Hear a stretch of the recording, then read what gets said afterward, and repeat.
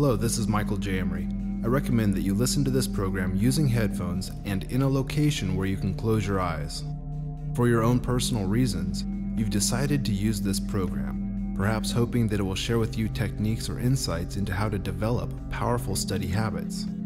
It will, but beyond this, it is going to install a growing sense of self-awareness and curiosity about the future possibilities awaiting you. It could be that up until now, you've not been receiving the grades that you desire or the grades that someone else has told you you have to receive. On the other hand, it could be that your grades are exactly what you want, and what you've been searching for is a means to accelerate and amplify your capacity for learning new material. Obviously, I don't know you, so I won't assume what your motivations are.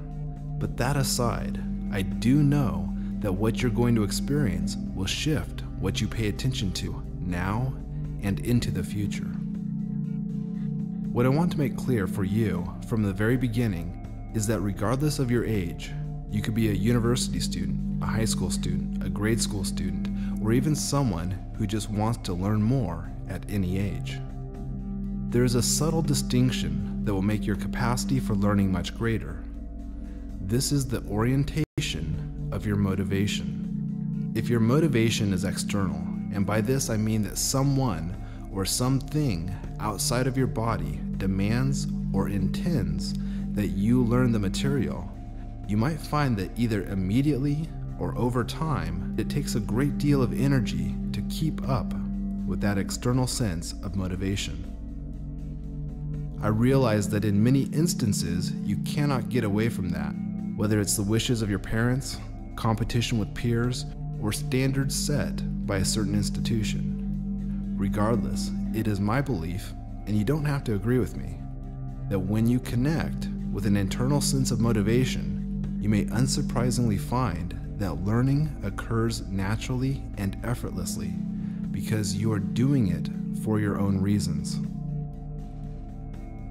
Approximately 400 years ago, a man by the name of Sir Francis Bacon once stated that knowledge is power.